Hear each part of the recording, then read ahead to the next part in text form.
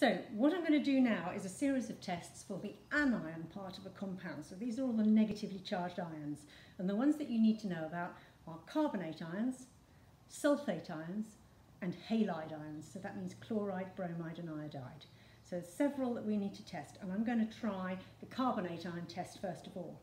Now carbonates, we know from our acids and salts topic, carbonates react with acids to make salt and water and carbon dioxide. So we've seen carbonates fizzing in acid, and that's how we're going to test for them here.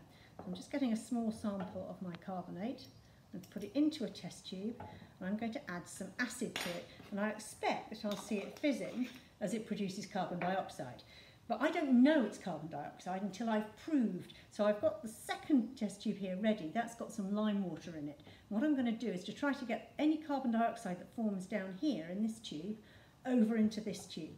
Now there's two ways that I could do that. I could have corks in here and a delivery tube and use a bit more equipment, but I'm actually going to do a kind of cheat method that's quite quick. I think you did it before when we did the salts and acids work anyway, because I know that carbon dioxide is quite a dense gas, so I know it's going to stay down in the bottom of that tube. So I'm going to use my dropper to suck up any carbon dioxide that forms and squirt it out through my lime water. I'm hoping that my lime water will go cloudy, and that will be evidence that I've got carbon dioxide, which is in turn evidence that this solid in here must have been a carbonate. So I'm going to add some acid to my carbonate,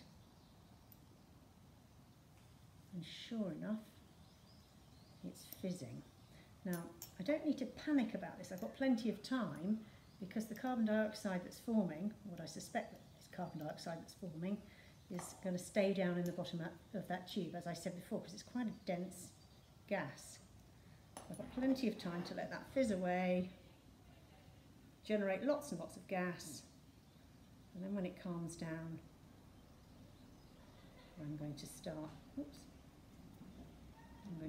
collecting the gas that forms. So I'm sucking up in the area where the bubbles were, and I'm going to blow it out through that lime water.